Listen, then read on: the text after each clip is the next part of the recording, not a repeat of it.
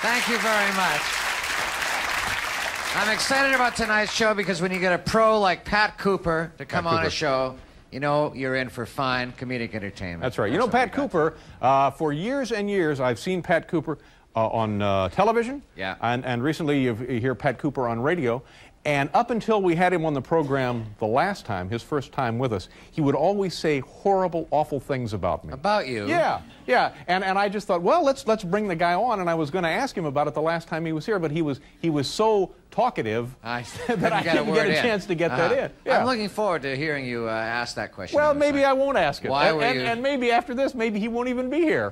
Well, you know, maybe don't he'll let hear me jinx his appearance. He hasn't even come on yet. You know, Paul, let me just say something. I want to straighten one thing out.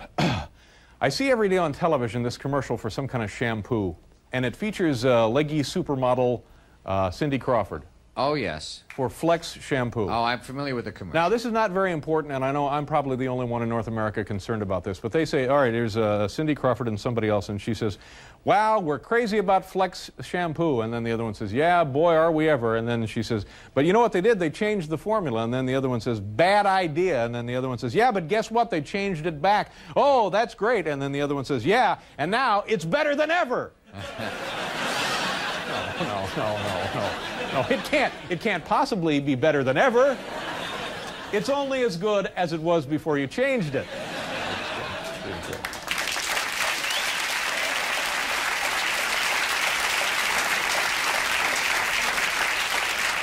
No, the reason I mentioned that with Pat Cooper because I've always found him very entertaining. Yeah. And I wasn't angry. I just always was puzzled as to why he would go on radio and TV and say odd things about me. Clear this up. You know, I guess that's a pretty long list when you think about it.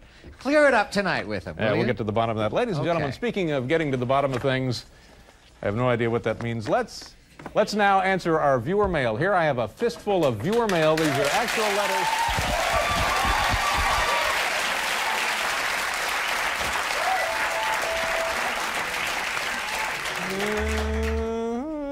Letter number 1. I have a beverage here.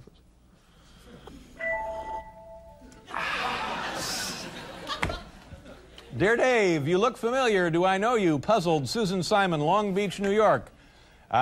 You know, I know what this is. No, Susan, we haven't met. This is the kind of thing that happens all the time. You probably remember me from this magazine ad that I was in here. I have a copy of it there. A lot of people see me in this, and then they think that we know each other. There's the faces of all over. That's how a lot of people think they know me.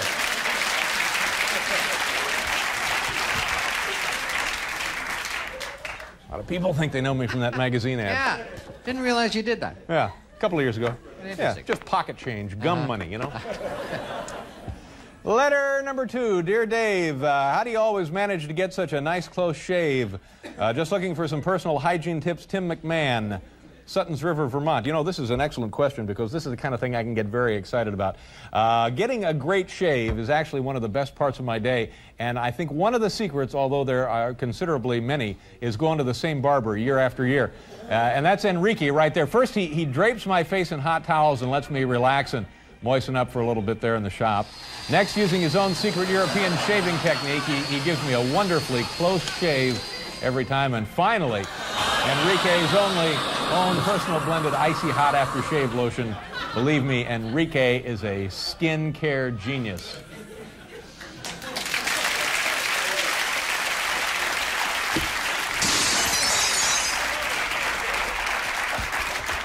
Enrique is a skincare genius. Yeah, I noticed. I picked that up. Letter number 3, ladies and gentlemen. Letter number 3. We're 3/4 of the way through our viewer mail tonight. Viewer mail then would consist of 4 letters, I would. That would be right. Excellent powers of deduction, Paul. Thank you. Fine piece of detective work. 3/4 of the way through, this would be letter number 3. Letter number 3. Hey, Dave, what the hell is up with your shoes? Matthew Lutz, Savannah, Georgia. Well, Matthew, in answer to this question, here's what you do. Just keep watching daytime television. Hal, show him why. Sure, roll. That's Hal Gurney, our director. What the hell is up with Letterman's shoes on the next Donahue?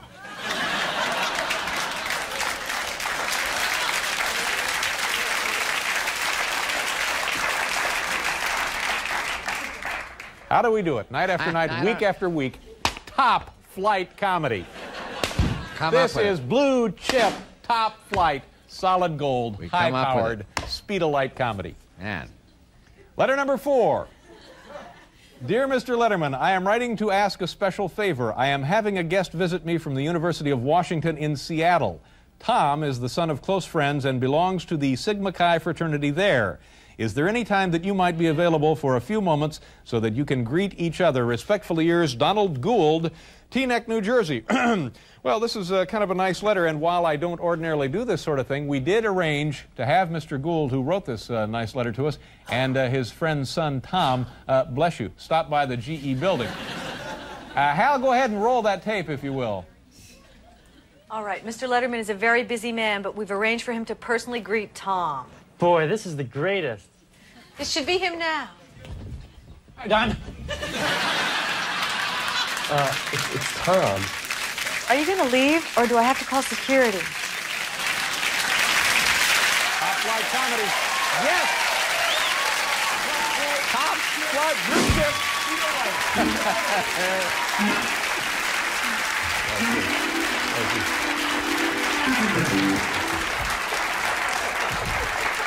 I wonder, let's see if the picture goes dim when I kind of crimp off this guy's hose. Hi. Yeah, there we go. Sorry about that. Didn't mean to grab the cameraman's hose. All right, kids. We're more of that blue chip comedy we were talking about. We'll be right back.